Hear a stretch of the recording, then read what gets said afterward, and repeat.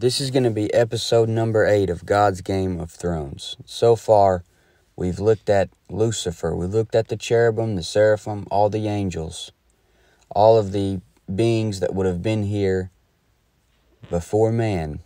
And now we're going to get into the human side of the Lord's creation. Now the Lord makes the next move, and he knocks Satan completely off the board game. He recreates the earth. He brings up a new king, and this king's name is Adam. Adam is told to replenish the earth. He replenishes it because something was inhabiting it before. This teaching has nothing to do with evolution. It has nothing to do with a pre-Adamic human race or billions of years. This has to do with God appointing Lucifer as king over the kingdom of heaven.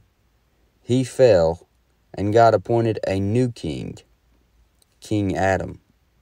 All the evolution, pre-Adamic human races, and trying to find a place to put billions of years of time is something naysayers will use to slander people who believe in a gap.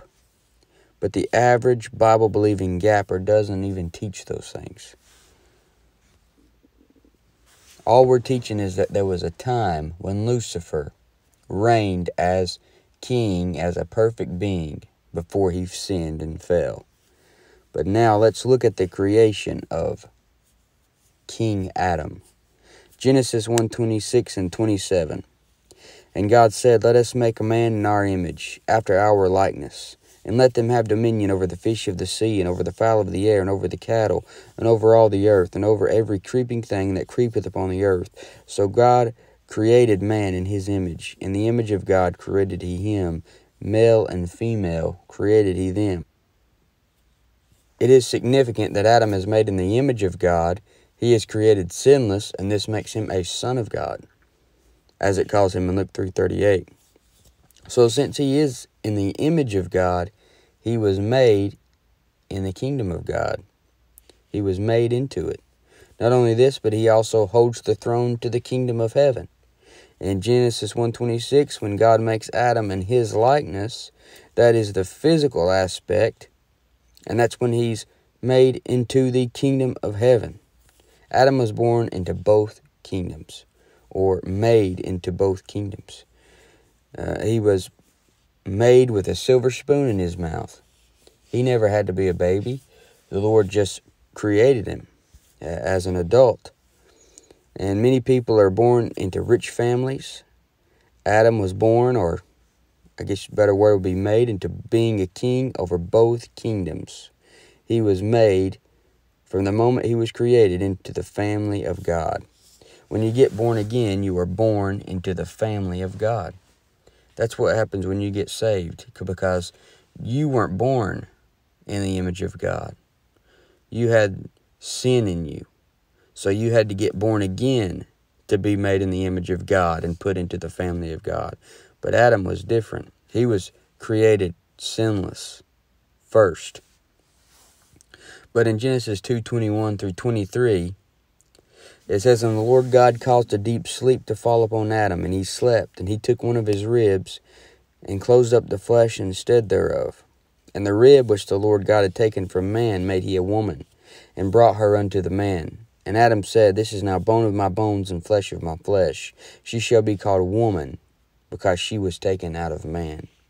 So notice Adam was put into a deep sleep, picturing death, and the Lord God formed the woman out of Adam's rib. And you can see the typology.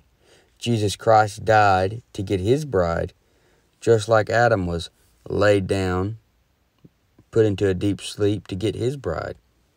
Jesus Christ was also cut in the side, just like Adam was cut in the side. For example, in John 19:33 through 34, it says, "When they came to Jesus and saw that he was dead already, they broke not his legs, but one of the soldiers with a spear pierced his side, and forthwith came there out blood and water."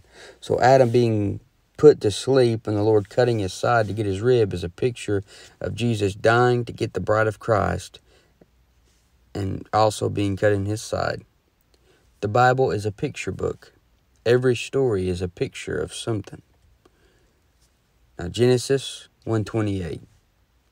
And God blessed them, and God said unto them, Be fruitful, and multiply, and replenish the earth, and subdue it, and have dominion over the fish of the sea, and over the fowl of the air, and over every living thing that moveth upon the earth. Can you imagine the former king of both kingdoms, Lucifer, walking to and fro throughout the earth and hearing him tell these humans to have dominion over the fish of the sea, and over the fowl of the air, and over every living thing that moveth upon the earth? I'm sure he was pretty jealous. Notice Adam is told to replenish the earth. He has to replenish it because it had been inhabited before. It was emptied through a catastrophe. The command to replenish the earth is something that crosses into other dispensations, and this is why you can't limit dispensations to a period of time. But this command to replenish is something that will go on out into eternity, where children will still be born to men who will have natural bodies. God is going to go back to this original plan. And the original plan was for Adam and Eve to replenish the earth until the population goes out even into the universe. It would be a sinless population. But in Revelation 22:14, it said, Blessed are they that do his commandments, that they may have right to the tree of life, and may enter in through the gates into the city. That would be those people. Luke 1:33, And he shall reign over the house of Jacob forever, and of his kingdom there shall be no end. That's the Lord's kingdom that's coming in the future. And you see it prophesied about over and over and over. Isaiah 9:7, Of the increase of his government and peace there shall be no end. Once again, just like in Luke 1:33, you see there's no end to it. It just keeps going on and getting bigger and bigger. Upon the throne of David and upon his kingdom, to order it and to establish it with judgment and with justice from henceforth even forever. The zeal of the Lord of hosts will perform this. So in eternity, his government will see no end. It will get bigger and bigger. People will continue to be born because there'll still be some people in natural bodies. And that was his original plan with Adam and Eve. And when I say that, I'm not meaning that God didn't know Adam and Eve would sin. I'm not meaning that God is the one who failed, or that God didn't know they would fail. Man failed. God gives them a choice. So Adam has dominion over this recreated earth and everything in it. That is, until his throne is threatened by the former king of both kingdoms. He has everything he could think about wanting. He has perfect health. He can run faster, run longer, jump higher, and do things that man today just can't even do. He lives to be over 900 years old. So obviously he was made different and in a completely different environment. Eve didn't have to worry about putting on makeup or getting her hair done or putting on nail polish or putting a filter on her selfies. I mean, she already looked good. She didn't have to put no filter on her selfies. Adam and Eve would have been flawless. Eve would have had painless childbirth. And we can speculate about what they might have looked like. But if you turn to Genesis chapter 2, it shows you when the Lord formed Adam. In Genesis 2:7 through 12, And the Lord God formed man out of the dust of the ground, and breathed into his nostrils the breath of life. And man became a living soul. And the Lord God planted a garden eastward in Eden, and there he put the man whom he had formed. And out of the ground made the Lord God to grow every tree that is pleasant to the sight and good for food, the tree of life also in the midst of the garden, and the tree of knowledge of good and evil. And a river went out of Eden to water the garden, and from thence it was parted and became into 4 heads. The name of the first is Pison, that is it which compasseth the whole land of Havilah, where there is gold, and the gold of that land is good. So in the middle of all this, out of nowhere, you have the Bible talking about a place of gold. Some believe Adam was made out of gold dust. It went from saying the Lord God formed man out of the dust of the ground, to talking about a land of gold. The gold could have been left over from the previous world. You think this is far-fetched, but Lucifer, also created by God, Lucifer himself was made up of precious stones. As it says in Ezekiel 28, one of them was the onyx stone, which is also mentioned in verse 12 in Genesis chapter 2. So it's very possible that he was formed out of the dust. When he was formed out of the dust of the ground, could have been a little bit of gold dust, and Adam would have had a gold glorified body. And some people teach that that's what our glorified bodies will look like. Will resemble that, a golden glorified body. But I'm not saying that as an absolute doctrinal fact, just something to think about. But Adam is a king. Gold is associated with a king in the Bible. So this is speculation. But Adam's body could have been like the glorified body we will get at the rapture. At the rapture, we will put on incorruptible bodies. It is obvious that Adam's body changed from a corruptible body to an incorruptible body after the fall, at least. If he had, if it was just made like our glorified body is. But Adam is not told to believe on the Lord Jesus Christ, and thou shalt be saved, as we are told today, because he was made in the image of God. He is given one command, and that one command is not to eat off of a tree. Today we aren't given the command to not eat off of a tree. It's true that God doesn't change. I don't know anybody that thinks God changes, but what he says to man can change. As long as Adam doesn't eat off of this certain tree, then he's going to stay alive. In Genesis 2:16 and 17, it says, And the Lord God commanded the man, saying, Of every tree of the garden thou mayest freely eat, but of the tree of the knowledge of good and evil thou shalt not eat of it, for in the day that thou eatest thereof thou shalt surely die. If Adam never ate off the tree of knowledge of good and evil, then he would have ate off the tree of life, and he would have lived forever. Genesis 3:22, And the Lord God said, Behold, the man is become as one of us, to know good and evil. And now, lest he put forth his hand and take also of the tree of life, and eat, and live forever. And the Lord puts cherubims there to guard the way of the tree of life, so that man can't get in there and live forever in their sinful state. You'll also see when you read the end of Revelation that things go back around in a circle. You will see men eating off of a tree to get eternal life. This is completely different than how things are today. We get our eternal life through the Lord Jesus Christ. So the determining factor in Adam's eternal life at that time was whether or not he would eat off of a forbidden tree. And that's the first covenant, which many refer to it as the Edenic covenant. The Edenic covenant. He was to abstain from eating off the tree. Adam and Eve were both innocent, and this is why many refer to this as the dispensation of innocence. So our eternal life today is not conditioned on anything.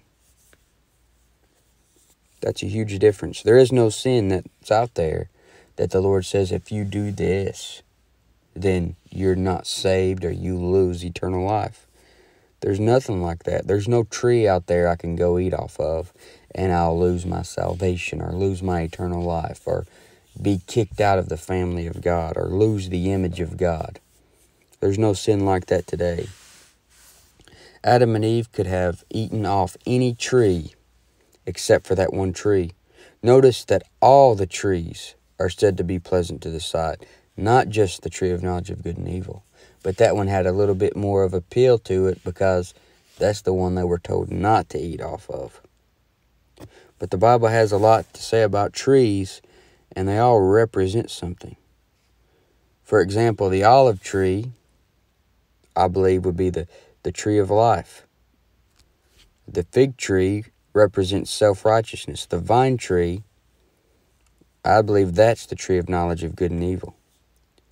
Because the only forbidden fruit in the Bible is a grape, and that's on the vine tree, as it talks about in Numbers 6. You have a bramble tree that's cursed, and that's where you get a crown of thorns.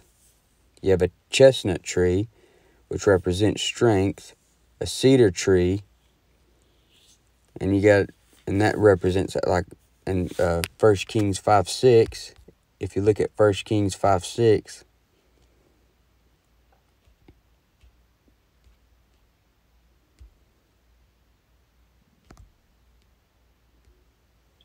it says, "Now therefore command thou that they hew me cedar trees out of Lebanon, and my servants shall be with thy servants.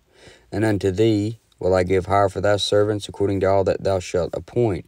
For thou knowest there is not among us any that can skill to hew timber like unto the Sidonians." And this is when preparations for building the temple.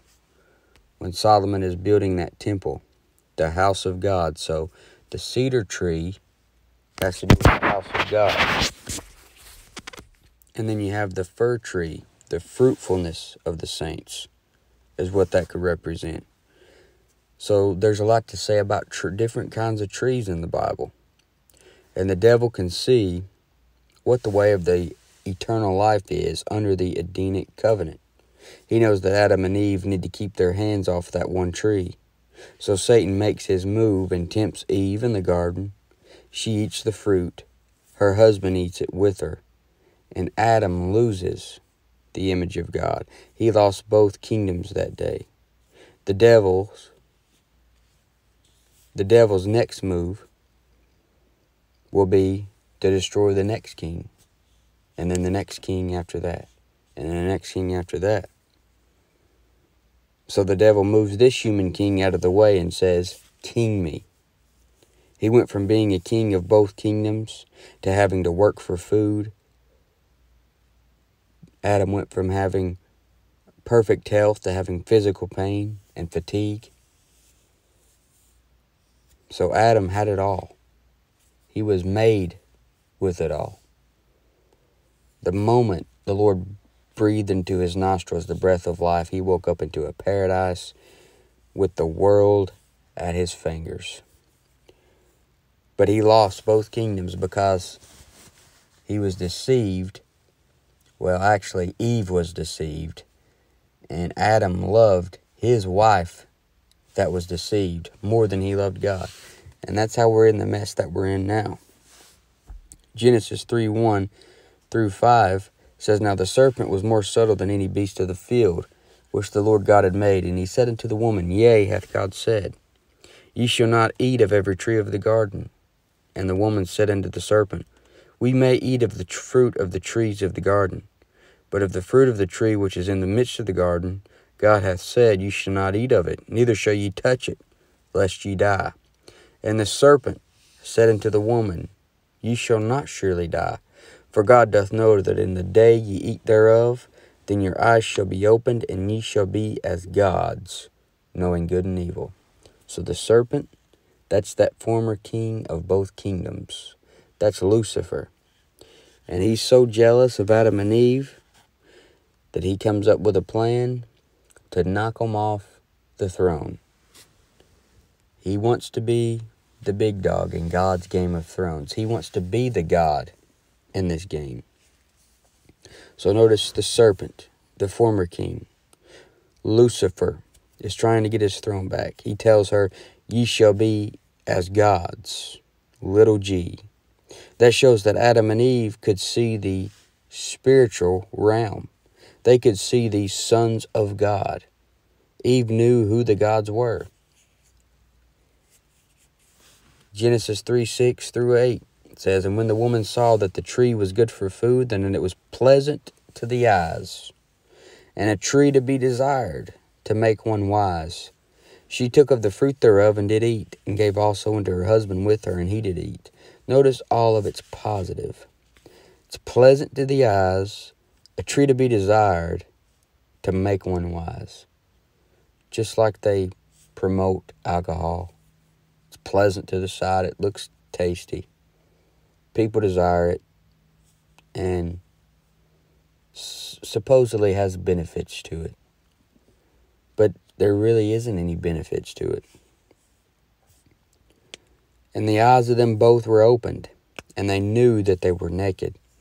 And they sewed fig leaves together and made themselves aprons. And they heard the voice of the Lord God walking in the garden in the cool of the day. And Adam and his wife hid themselves from the presence of the Lord God amongst the trees of the garden. Notice, they heard the voice of the Lord God walking. They heard his voice walking. That's his word. That is a pre-incarnate appearance of the Lord Jesus. Genesis 3:19, in the sweat of thy face thou shalt eat bread till thou return into the ground, for out of it wast thou taken. For dust thou art, and unto dust thou shalt return. That's what the Lord says to Adam, because he ate the fruit. I mean, it's taking away his crown. Satan is once again back in control. By the Lord's allowance, that is. And now he has the power of death. Hebrews 2:14, for as much then as the children are partakers of flesh and blood, he also himself likewise took part of the same, that through death he might destroy him that had the power of death, that is, the devil.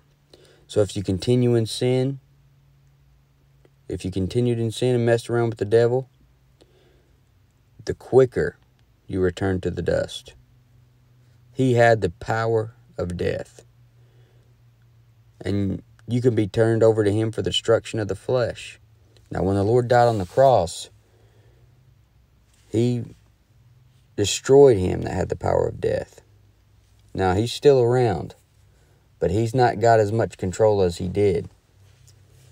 But you could still be turned over to Satan for the destruction of the flesh, just like the guy in 1 Corinthians 5. The Lord is still using the devil as a puppet, as his rod to chasten people and bring judgment on people. But he's just a puppet. After Adam and Eve sinned, this brought another covenant between God and man. This is known as the Adamic covenant, as many people call it, and brought in what many people call the dispensation of conscience. Adam and Eve has come to a personal knowledge of good and evil. Adam and Eve are now aware that they are naked.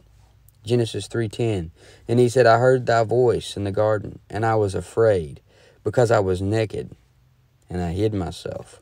So they try to sew fig leaves together to make themselves clothes. And this pictures sinful man trying to cover his sin by his own works. Genesis 3:7, and the eyes of them both were open, and they knew that they were naked. And they sewed fig leaves together and made themselves aprons. So the Lord killed and shed the blood of an animal and covered them with the skin of the animal, because, they sewing fig leaves together is not going to cut it. So the Lord has to shed the blood of an animal. And this pictures the Lamb of God, the Lord Jesus Christ, who would shed his blood for man to take away their sins. And that's why it says in Genesis 3:21, and unto Adam also and to his wife did the Lord God make coats of skins and clothe them. And we just assume it was a lamb. And that makes sense because that shows us the Lamb of God. The Lord requires a blood sacrifice at this time to temporarily give forgiveness for sins. And these blood sacrifices wouldn't be able to get anyone to heaven with eternal life. It couldn't get rid of their sin. It could only get them into paradise in the heart of the earth, where they would be until Jesus Christ shed his blood to permanently pay for their sin debt.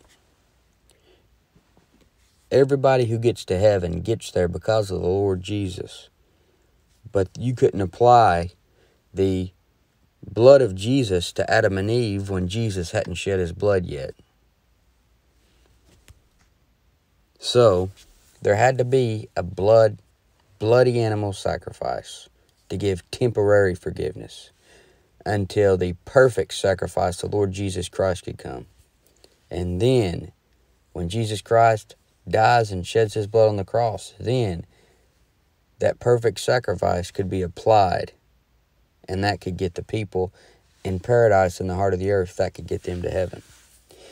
And since making themselves aprons represents works, and the blood of the animal sacrifice represented the blood of Jesus Christ, this gives a great picture of our salvation. We aren't saved by works, but rather by the blood of the Lord Jesus Christ. Adam's faith in the bloody animal sacrifice for his sin is what made him safe and got him into paradise, where he would stay until Jesus Christ shed his blood on the cross. Even Abel was aware that he needed to shed the blood of an animal to please God. Abel is the son of Adam. In Genesis 4:2-5, it says, "And she again bare his brother Abel. And Abel was a keeper of sheep, but Cain was a tiller of the ground. And in process of time it came to pass that Cain brought of the fruit of the ground an offering unto the Lord. And Abel he also brought of the firstlings of his flock, and of the fat thereof. And the Lord had respect unto Abel and to his offering, but unto Cain and to his offering he had not respect. And Cain was very wroth, and his countenance fell." So once again, you see Cain tried to please God with works when he brought the fruit of the ground. He's trying to impress God with his fruit. However, Abel brought the firstling of his flock and the fat thereof. So the Lord had respect for Abel's bloody animal sacrifice and not the works of Cain. The Lord's not impressed with your fruit. He wants to know, do you have the blood or do you not? But out of jealousy, Cain ends up murdering Abel. And he pictures a religious person trying to get to heaven by their works. And he's jealous of the man who is trusting in the blood of the Lord Jesus Christ. Now, Cain and Abel had no idea who the Lord Jesus Christ was. And they wouldn't until Jesus Christ goes to the heart of the earth and tells them what he did on the cross and how he shed his blood.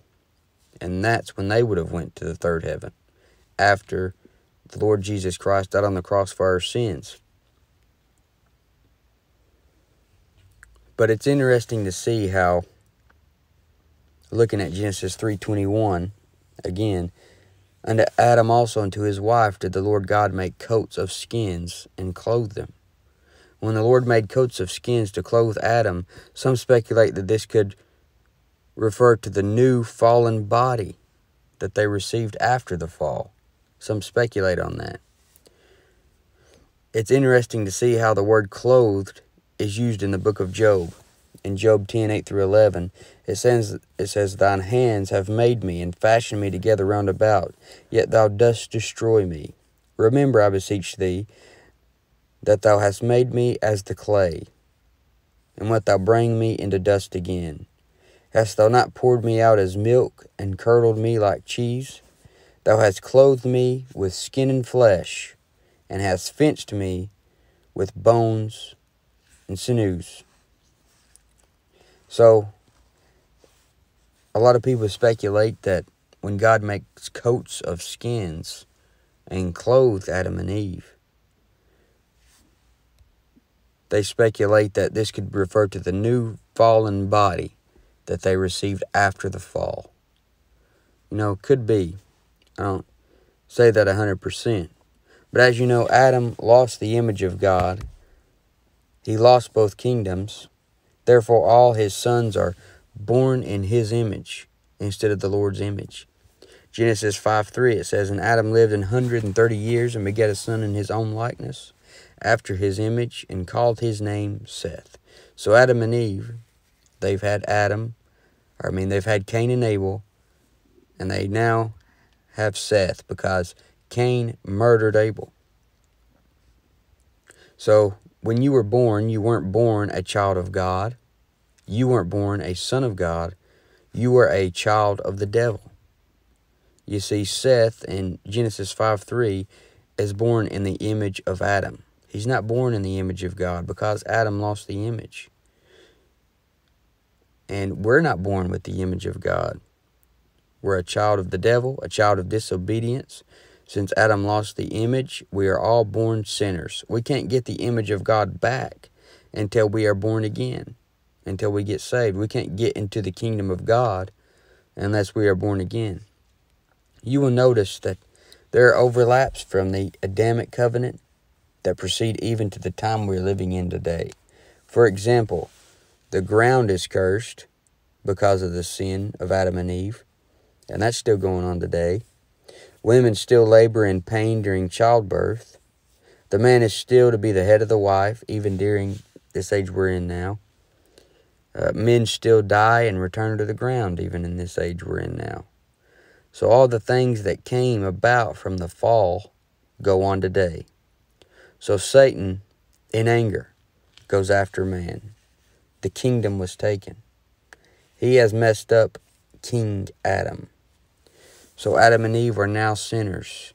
Their children are born sinners. Sin gets so bad that God says, the thoughts of their heart is only evil continually. He says, my spirit shall not always strive with man, for that he also is flesh. So the Lord makes the next move. He drowns out the earth, all except for one man and his family, and that man is Noah. But before we really get into Noah, on the next episode, we'll look at the sons of God and the state of the world during the days right up before the flood.